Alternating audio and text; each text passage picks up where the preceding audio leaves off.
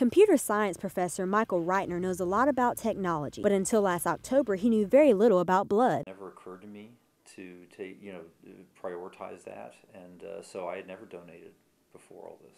One visit to the doctor changed all that. A heart aneurysm, a surprising diagnosis for a lot of reasons.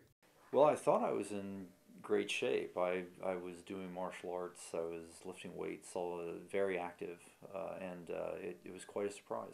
Luckily, blood plasma saved Reitner's life, one of the products of donated blood. American Red Cross representative Caroline Allison explains. Every time you donate blood, you could actually be touching up to 3 lives. And that's a really incredible thing to do. Nationwide, more than 17,000 blood donations are needed daily. That's right, daily. And supplying that need is the goal each time the American Red Cross organizes a blood drive like this one.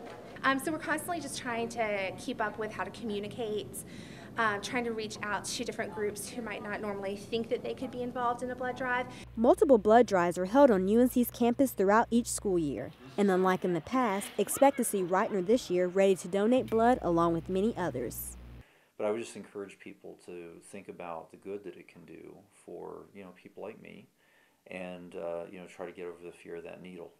Michael Reitner, from detached bystander to grateful recipient and now helpful donor. In Chapel Hill, I'm Brianna Harper.